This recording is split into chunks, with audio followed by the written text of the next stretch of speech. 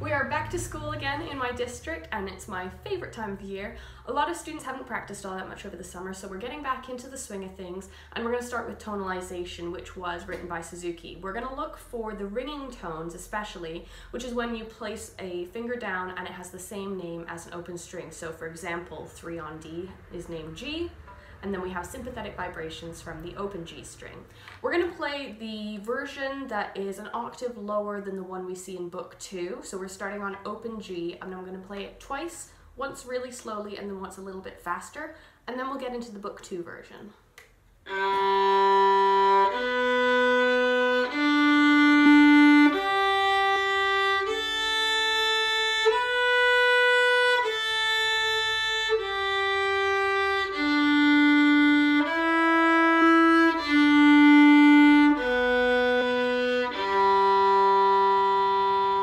Now a little bit faster. Ready, and.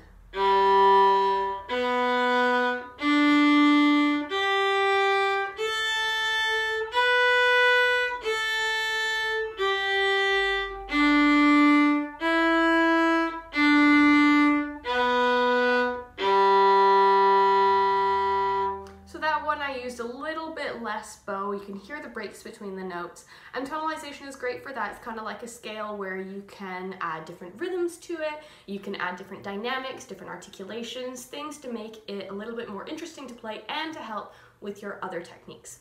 Now for the book 2 version, it's one of the very first pages in book 2 that you'll find.